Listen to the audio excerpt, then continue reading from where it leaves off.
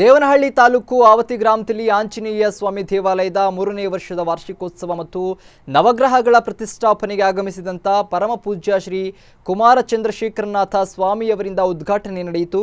ಈ ಕಾರ್ಯಕ್ರಮದಲ್ಲಿ ವಿಶ್ವಕೇನಾದರನಾಥ ಮತ್ತು ಸ್ವಸ್ತಿ ಪುಣ್ಯಾಹ ವಾಚನೆ, ಕಲಶಾರಾಧನೆ ಮತ್ತು ಜೀವತತ್ವನ್ಯಾಸ ಹೋಮ, ಗಣಪತಿ ಹೋಮ, ನವಗ್ರಹಗಳ ಹೋಮ, प्रतिष्ठांग होम, मुमूर्ति होम, महापूर्णाहुति, श्री स्वपंचामृत अभिषेक, मंगल महामंगलारती, तीर्थप्रसाद विनियोग ನಡೆಯಿತು।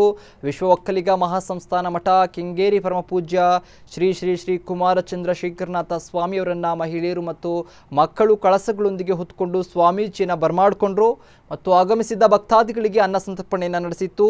ಈ ಸಂದರ್ಭದಲ್ಲಿ ಎಸಿ ನಾಗರಾಜು, ಎಲ್ಐಸಿ ನಾರಾಯಣ್ ಇತರರು ಹಾಜರಿದ್ದರು। ಸುಂದರವಾಗಿರ್ತಕ್ಕಂಥ ಆಂಜನೇಯ ಸ್ವಾಮಿಯನ್ನು ಪ್ರತಿಷ್ಠಾಪನೆ ಮಾಡಿ ದೇವಸ್ಥಾನವನ್ನು ಕಟ್ಟಿ ಆವತಿ ಗ್ರಾಮ ಸುತ್ತಮುತ್ತ ಗ್ರಾಮಸ್ಥರು ಎಲ್ರಿಗೂ ಒಳ್ಳೆಯದಾಗಲಿ, ಧಾರ್ಮಿಕವಾಗಿ, ಶೈಕ್ಷಣಿಕವಾಗಿ, ಆರ್ಥಿಕವಾಗಿ, ಸಾಮಾಜಿಕವಾಗಿ, ವೈಜ್ಞಾನಿಕವಾಗಿ ಎಲ್ಲರೂ ಅಭಿವೃದ್ಧಿಯನ್ನು ಹೊಂದಿ ಸುಖ ಶಾಂತಿ ನೆಮ್ಮದಿಯಿಂದ ಬಾಳಿ ಬದುಕಿ ಅಂತ ಇದನ್ನು ಮಾಡಿರ್ತಕ್ಕಂಥದ್ದು। ಈ ಧರ್ಮ ಕಾರ್ಯದಲ್ಲಿ ಎಲ್ಲ ಭಕ್ತಾದಿಗಳು ಸೇರಿ ಸಂತೋಷದಿಂದ ಈ ದಿವಸ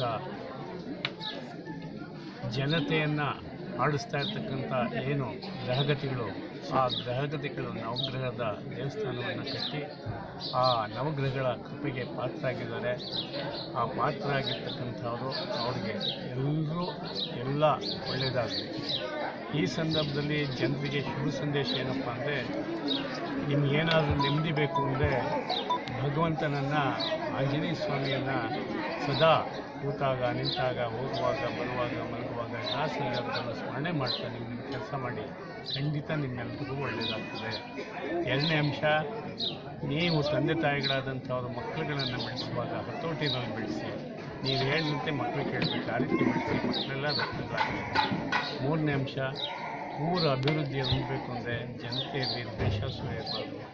ನಾವೆಲ್ಲ ಭಾರತಾಂಬೆಯ ಮಕ್ಕಳು, ನಾವೆಲ್ಲ ಅಣ್ಣ ತಮ್ಮಗಳು, ನಾವೆಲ್ಲ ಅಕ್ಕ ತಂಗಿಯರು, ನಾನು ಬದುಕಬೇಕು, ಇತರರು ಬದುಕಬೇಕು ಅಂತಕ್ಕಂಥ ವಿಶಾಲ ಮನೋಭಾವನೆ ಎಲ್ಲರಲ್ಲೂ ಇದ್ದಾಗ ಎಲ್ಲರೂ ಆತ್ಮೀಯತೆಯಿಂದ ಅನ್ಯೋನ್ಯವಾಗಿ ಸುಖ ಶಾಂತಿ ನೆಮ್ಮದಿಯಿಂದ